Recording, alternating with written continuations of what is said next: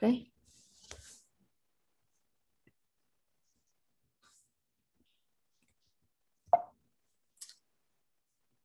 Hi, good afternoon. On behalf of Panama, today, Ms. Linda Diaz and myself, Sylvia Hafez, will be presenting a little bit on the current situation in Panama regarding rare disease. So first, some background about Panama. Some quick facts about Panama. Panama has an area of around 75,000 square kilometers, and approximately 4 million people. Its location is in Central America, right between Costa Rica and Colombia, right in the middle. We're bordering the Caribbean Sea and the Pacific Ocean. Our currency is the US dollar. The languages that we speak are Spanish and some Indian dialects. And the government system is democratic. It's a democratic republic with a multi-party system. And our current GDP is 3% approximately. So the population distribution, around 1.5 million of people live in Panama City, Panama, and 60% of the country's urban area. The major urban area, of course, is Panama City, the capital. We have tropical weather all year round. Current health expenditure is only 8.3% of GDP. It's around $1,857 per capita based on purchase parity. It's around $4.7 million and only 21.4% of government budget. So it's very low for healthcare.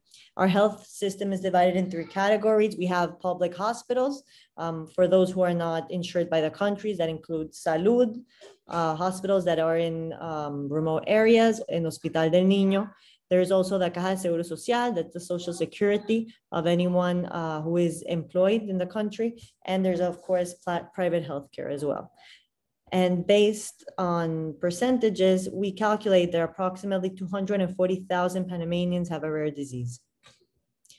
But of course, we still do not have data from the government. Okay, for the status of existing legislation, we can tell you that Panama have a law since 2014. It means it's 6 years ago. We promulgated our law for rare diseases, even though this law has not been executed for different situations.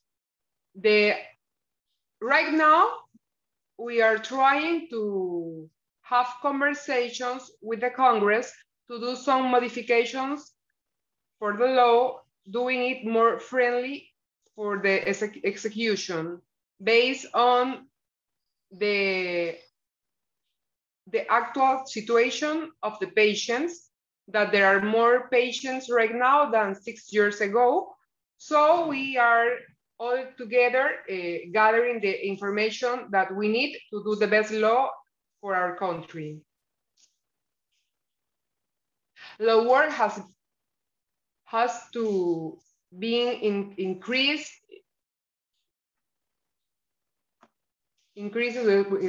We have this law contemplates two councils, one external council and one internal council that work together to have the decisions of the medicines or the drugs they have to buy for the patients. But this procedure is a little bit complex for the risk of the patients based on the time they have to take to a decision.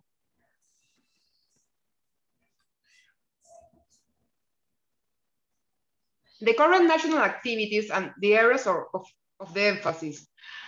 Right now, the rare disease are going on by GNOs, foundations, that are doing several activities for the patients that have a reduced economy in areas far away from the city. They promote the social awareness of the people for the things that they need, not just the medicines. It includes other things like mattress and the necessities of the patients in these conditions for the distance. We also have other activities like the Teleton 2030 that have a funding for these kind of things in social securities. I think it's important also to point out that most of the activities that are being done are through private foundations. They are the ones that help with economic support, with the diagnosis, with educating also medical personnel. And also there are two organizations that support rare disease affected patients. One of them is Senadis, that it is the secretary for handicapped people, and the infirm, that is Center for Rehabilitation, that also give support to affected patients who may need this. Okay, so challenges, barriers, and obstacles to needs in the rare disease community. First off, as mentioned earlier, is lack of data.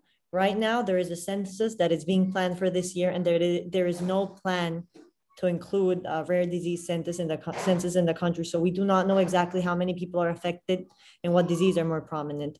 There is a lack of financial and social resources from the state and private companies. There is no budget, as Linda mentioned, no budget allocated for patients affected with rare disease.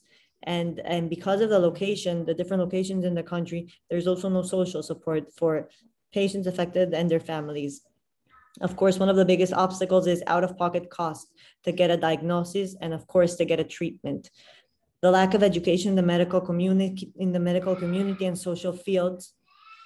A lot of the patients who have a rare disease that has some type of treatment do not know and do not have access to this treatment that can improve their quality of life.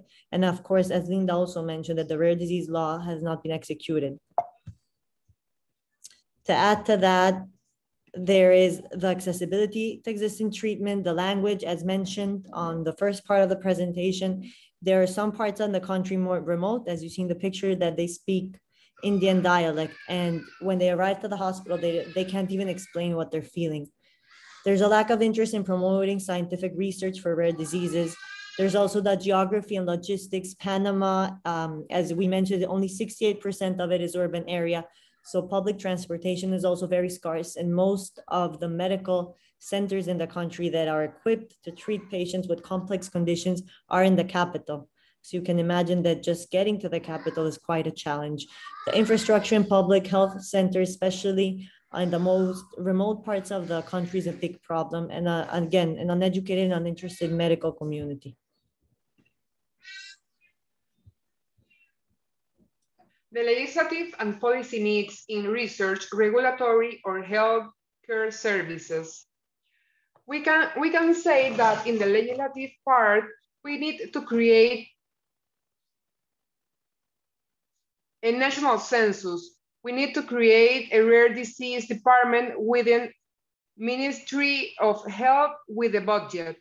Allocate budget for the effective designations and for scientific investigation, and execute rare disease law. We also have the healthcare services. This bridge the gap between the pharmacies company and the government, because we have no access to existing treatments or clinical trials. Organizations of medical personnel and dedicated rare disease day for patients. Lack of equipment for diagnosis is needed in Panama. Also, a lack of law of public transparency when we are going to buy the medicines, because we don't know how to put on the price of the medicines or the therapies, genetic therapies that we are buying for patients. In research, Sylvia? Regarding research, it would be great to have different centers in the provinces and facilitate data sharing on number of patients and existing treatments. Currently, we only have 7 geneticists in the country, which out of them, 5 are concentrated in the capital. And between them, they do not share information on what conditions exist and what number of patients. So creating a database would be wonderful. Partnerships for clinical trials with countries nearby in the region, as Linda was mentioning, to bridge that gap. Partnership with hospitals. Panama, one of the hospitals in Panama, for example, has a partnership with Johns Hopkins. We could partner with one hospital in the state to treat and study different diseases, and of course, allocate a budget for specific research in rare disease. Opportunities for collaboration. Pharma companies to get access to treatment and trials. There might be a great population here for a specific disease that we do not know about. To create diagnostic centers and lab. Most of the diagnostics are sent outside to the US or to Spain. So to get a good collaboration with a lab that could help with pricing would be wonderful to help speed it up. With International Rare Disease Organization for educational tools, many of the newly diagnosed parents or even patients themselves have no information on how to treat the disease and what's the natural history course.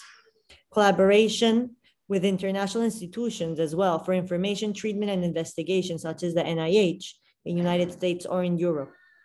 With rehabilitation centers that focus on treating rare disease, so we can educate the personnel we have here on how to help the patients. With biobanks, so they can share tissue samples, blood samples, to validate for research. With neighboring countries, so we can also share good practices and experiences that are similar to our background, such as Colombia and Costa Rica.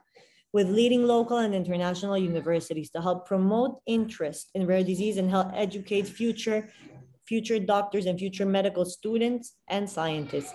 With leading hospitals in America and Europe to help give these patients the treatment that they need. And of course, as a dream, to create a leading rare disease institute in the region in Panama that can help implement, educate, and treat rare diseases in the region. Hello, Pan America 2022.